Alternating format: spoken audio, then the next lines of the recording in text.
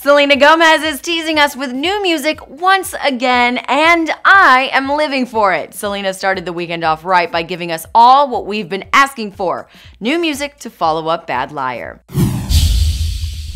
The music gods have been so gracious this year. Selena is back on the music scene, and it seems she isn't slowing down anytime soon.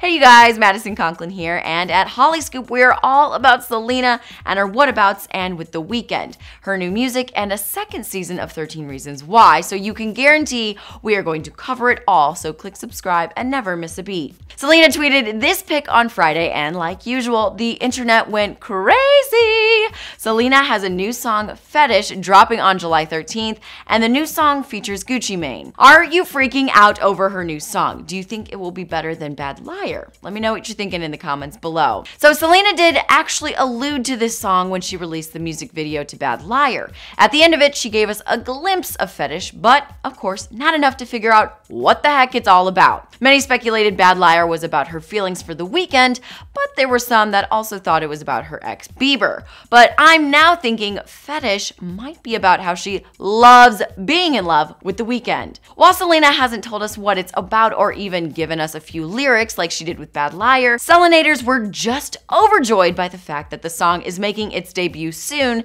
and some reacted like this: "We want Fetish now! The queen is coming, hold your wigs!" And of course, there are the fans wondering what every inch of the picture means. The rocking horse in the background, the grocery bags, the license plate on the car. One tweeter said, "Conspiracy theory thread, what does JVR 813 mean? Is it a secret message?" Well, what do you think? Does it mean something more than just a license plate on an old car? And also, who do you think this song is about? Let me know your thoughts and conspiracy theories in the comments down below. For more entertainment news, click the boxes and subscribe to Hollyscoop.